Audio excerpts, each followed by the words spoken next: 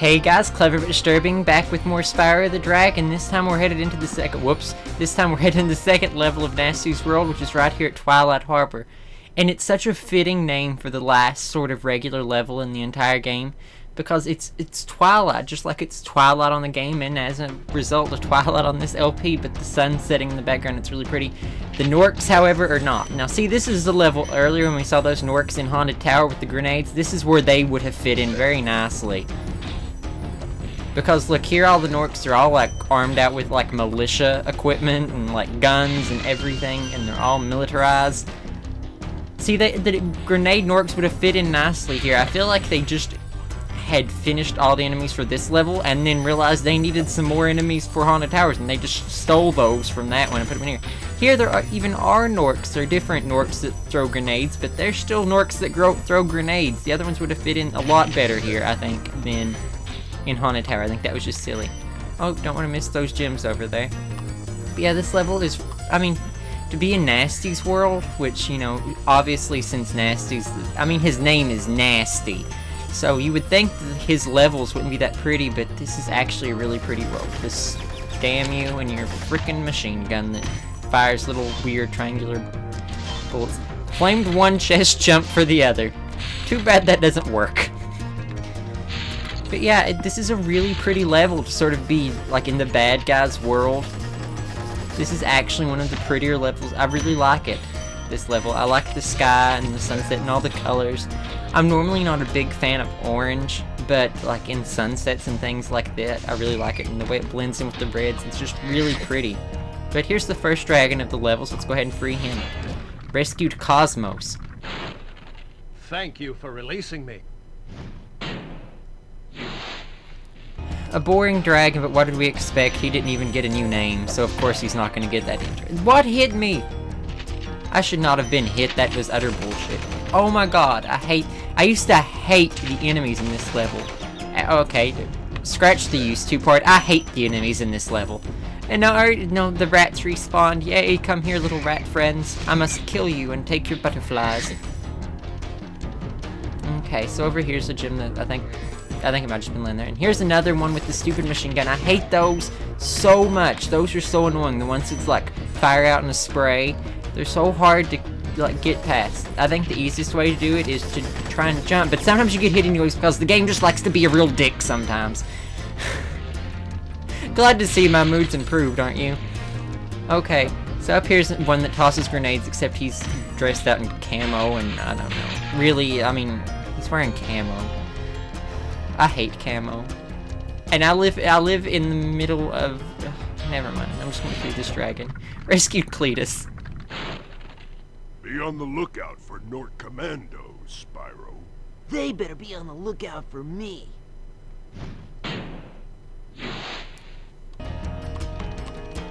Yeah, anyways, what I was saying was I live in, like, the middle of Appalachia.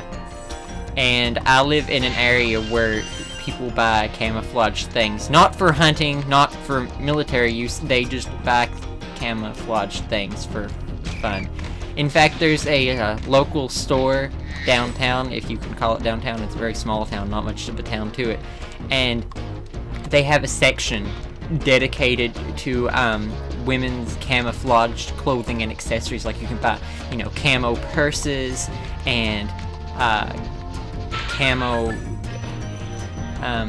like those little, clutch, not really a clutch, nobody here is fancy enough to carry a clutch, but like little women's wallet type deals. And it's just, I'm just like, really, why do you want to look like you're going out in the woods to like gut a deer? It's stupid. I hate people who wear camouflage for fashion, because there's no fashion to camo. Camo is, I don't care if I am offending people who wear camo. If you wear camo, you need to look in the mirror and take a long, hard look at your life and your choices. Because, ew, is all I can say. Ew, you look like you are in... You look like you made your clothes out of leaves, and you even picked the ugly leaves. Like, you weren't even selective about it. You didn't get the nice bright green leaves. You got the brown, ugly, dead ones, too. That is what you look like if you are wearing camouflage anything. If you're hunting, I'm not a fan of hunting. I would never go hunting. But if you're hunting, I understand wearing camouflage. if you're going to town and you're wearing camouflage, then you are a dumbass, and I'm sorry to inform you of that, but it is true. I hate it. Oh god, it's like one of my biggest pet peeves in the entire world is people who wear camo for fun. Oh, there's this website that one year me and my classmates stumbled across, and it's called camoformal.com, and you can buy like camo like prom and homecoming dresses and like camouflage vests for like tuxes and things like that, and it is so ridiculous, and it just everything is like camouflage, and then like that hunter orange, like those orange safety jackets that hunters wear so other hunters see them and they don't get shot. Like everything is that. It's camouflage, like different types of camo, and hunter orange. That's what all the colors are, and it makes me sad that such a thing exists in this world. I'm just, why do you want to, your prom is not in the woods. Why do you want to look like it is? I mean, maybe your prom's in the woods, but I'm sure if it is, it's at least under like a nice gazebo or something. I don't know. These are the things that I question. This level's going by really quick, though, while I'm ranting about camouflage. Don't shoot me, damn, he shot me.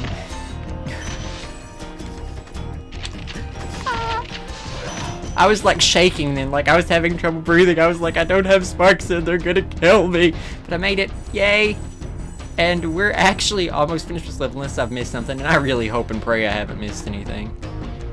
Keep your fingers crossed while I open up these last gems. I think we should be good. That should give us 90.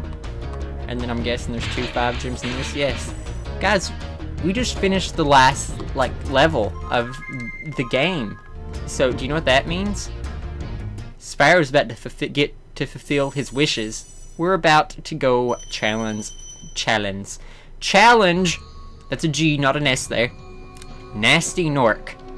Oh, except you know what I should probably do? I should probably kill some of these rats and heal Sparks up first, so that I'm not going into the final boss battle about to die. That would normally be in my best interest. Okay, so right here's the last treasure for the homeworld too. That chest had a lot of gems stuffed into it, didn't it? Spyro didn't want to walk for a second. I was like hitting the control stick and he wasn't moving. So that's it. 200 out of 200. Well, it's not really completely complete because there's still a dragon left. Where's he at? Well, we'll find out after we beat Gnasty Gnorc. But here we go. Even the sky is pretty in the Gnasty Gnorc's level. They made the bad guy's level pretty, but... So up there's the big Gnorc himself. But as you see, he's up there and we can't get him. But for right now, we're just going to kind of ignore him, and we're going to take care... The camera's really weird here, and it makes the controls kind of act strange because it tries to focus on him, even when you don't really want to. But as you notice, he's up there where we can't get to him right now, and he will shoot at us if we try to go close. But you might see there's a key. And there's like a keyhole underneath of that, and there's a thief. So guess what we have to do? We have to chase down the thief and get the key. So that's what we're gonna do. I mean, you might have thought, hey, the dragon eggs are all found now, so no more thieves for that. No, they bring them back, even though they're really annoying to catch. They bring them back for the final boss battle, because what would this Spyro game be with without a convoluted, very odd boss battle? In the sequels to this game, the third games, the boss battles are a lot more traditional. Like, you know, the boss has like health, and you're in an arena, you're not chasing after the boss, you're trying not to get killed. They're a lot harder than this one because they're not just, you know, convoluted chase sequences. I've said the word convoluted a lot now, I'm gonna try and stop. Oh, got him. And there's the key, but we need to go through here and get this treasure. Because you want to make sure you get all the treasure in this level before you actually beat the final boss, because then you have to come back later, and that would suck. But anyways, this key actually doesn't go to his pedestal. It goes to this door over here. Because this level has 2 keys and 2 thieves. Because one wasn't enough. The more the merrier, I guess. Except when they're little nasty green thieves trying to keep me from getting to Gnasty Gnorc. I know, I can't. Gnasty Gnorc builds himself up to be such a badass, and he gets insulted when the dragons call him not a threat. But then he has these little tiny weak thieves who run away from you, guard the keys that keep you away from him. Like, he's not even willing to take on a little purple dragon. That totally should have killed that thief. That was, There we go. Take that, bitch. Okay, now we're gonna go round backwards and clear out the rest of this treasure and make sure we get it all. I wish I had remembered the numbers from the last time I played this as to how much treasure I need to have before I take him on. But I don't remember that because that would have been too helpful and made things too easy for me. I feel like it shouldn't be 179 though. That's just a very strange number. So I'm gonna go back through the other way. Sorry if this takes long. But I feel like I should not have 179. I feel like I should have like 180 or something, maybe. I don't know. I may just be being silly. Okay, I don't see anything, so I'm almost positive though that it's a nice clean number after you do the next little section of the game, so if I'm still have a funny number. And now that you have the key, he runs away like a little scared bitch. And of course it takes the key 3 days. Come back here, sir, I must flame your nether regions. Spyro's finally here, finally. Oh, no, fail. Oh, I was also going to try to stop saying fail so much because I said a lot early. What the? No! Oh my god, guys. Oh my god. I'm so sorry. Okay, there's one. Maybe I'll be able to catch them easier this time because that one was a lot easier to catch, so maybe the other one will be too, and I can take care of this really quick. I can't believe it makes you do that. But I mean, I guess since there's no dragon here, there's no like checkpoint in level. No, this one of course is still running full speed. Come back here, you little bitch. Grrr. I'm sorry, guys. I feel so bad about that. I shouldn't have died. I'll try and be more careful this time. Okay, that didn't take too long. Okay. Now let's try not to fall in that. Anyways, what I was saying is here Spyro is finally ready to take on Gnasty Gnorc. And, you know, finally, like, get his vengeance for Dragonkind. And Gnasty just runs away. He just runs off, just like, oh, later. It's like, no, that's not right. Stand and fight like a man, or a Gnorc, I guess. I mean, we had other Gnorcs that tried to gun us down and, like, charged after us, but here's the big boss of Gnorcs. He made the other Gnorcs, and all he can do is run away like a scared little... Like a scared little girl being chased by a masked man with a machete. That's what he acts like. That's a very odd simile, but I'm just gonna stick with it. Okay, so yeah, he ran back down there, and hopefully I have a clean number now. I kind of took my time with that one because I wanted to make sure I got all the treasure before I move on to the next sequence. But yeah, now I have 375, so now I'm certain that that's a nice clean number and I should be good. Anyways, what you have to do is you can't catch him anywhere except right at the end of this. So you just want to try and keep up with him, which is kind of scary on these little places that have no walls and there's all the purple sludge around, but you have to just try and keep up with him pretty good. You're obviously not going to catch him until he gets there. And then he stops to shoot at you one time here. And you have to get there before he runs off and then toast him. And now he runs into this, and this is the second part. And these platforms, it's hard to really notice because they're doing it kind of slowly, but they're actually going back into the walls. I'm talking really fast now because I'm nervous, and so you have to hurry and fly. Oh god. I'm concerned now because I stopped there for a second. Oh god, it's getting close. Barely. And then you just run in here and... Well, he smacked me with his mace. That normally doesn't happen. And you flame him one more time and he drops 100 gems. And I might have talked over it just then, but Spyro says, "You're toast, Gnorc," and he gets his first voice line in the game aside from when he's talking to dragons. Sorry I took so long. I kind of forgot about you. What about Gnasty Gnorc? Gnasty Gnorc is toast. So now there's order again in the Dragon Kingdom? Well, mostly. I've still got some treasure to pick up. What will you do next? I'd say the sky's the limit.